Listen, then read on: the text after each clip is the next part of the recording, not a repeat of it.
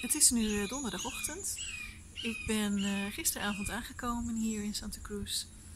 En het is een ontzettend mooi complex zoals je ziet. Heel veel groen hier op de campus van University of California. Dit is een van de dormitories zoals dat dan heet.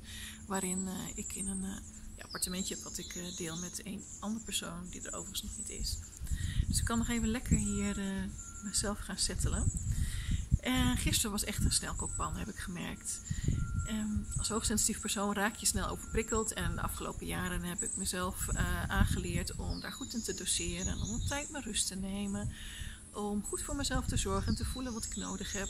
En daar ook aan te voldoen. Maar tijdens zo'n reis lukt dat niet. En dan merk je weer goed hoe belangrijk het toch is om dat te doen. Die reis was echt zo'n overspoeling van al mijn zintuigen. Nou, natuurlijk sowieso het geluid is op zo'n vliegveld altijd heel erg aanwezig. Geuren, daar heb ik ook altijd heel erg last van. Maar ik merkte ook heel erg de emoties van andere mensen.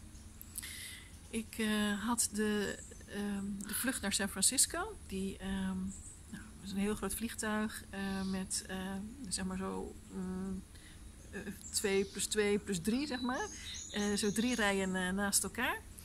En dan zat ik net in een stukje waar een aantal jonge gezinnen waren. Dus er waren 3 babytjes in mijn directe omgeving. Nou, echt heel erg schattig.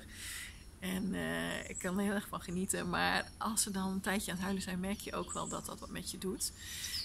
En ik merkte dus dat ik ook heel erg bezig was met die gezinnen zelf. Met de vaders en de moeders. En momenten dat ik zag dat ze er echt wel even doorheen zaten. Hoe dat dan voor hen zou zijn. Hoe de onderlinge verhouding was tussen de ouders.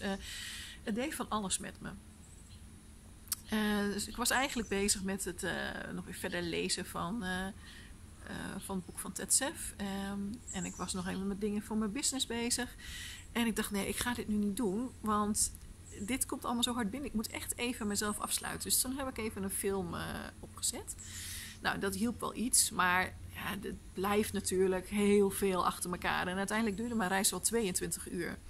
Dus op het moment dat ik dan daadwerkelijk op de bestemming was aangekomen, nou, moest ik echt wel even ontladen. Dus dat gebeurde bij mij met tranen. Ik heb echt even alles de vrije loop gelaten om echt even weer die opluchting te krijgen. Nou, dat was, moet ik zeggen, wel heel erg lekker om dat te doen. En nu, zeker met het mooie weer, merk ik ook dat ik me weer lekker opgeruimd voel. Ik heel veel zin heb in de komende dagen. Ik heb de eerste mede-cursisten al ontmoet. 2 dames vanuit Australië en de organisatoren natuurlijk. En vanavond gaat het daadwerkelijk beginnen. Leuk dat je me volgt en tot in het volgende vlog.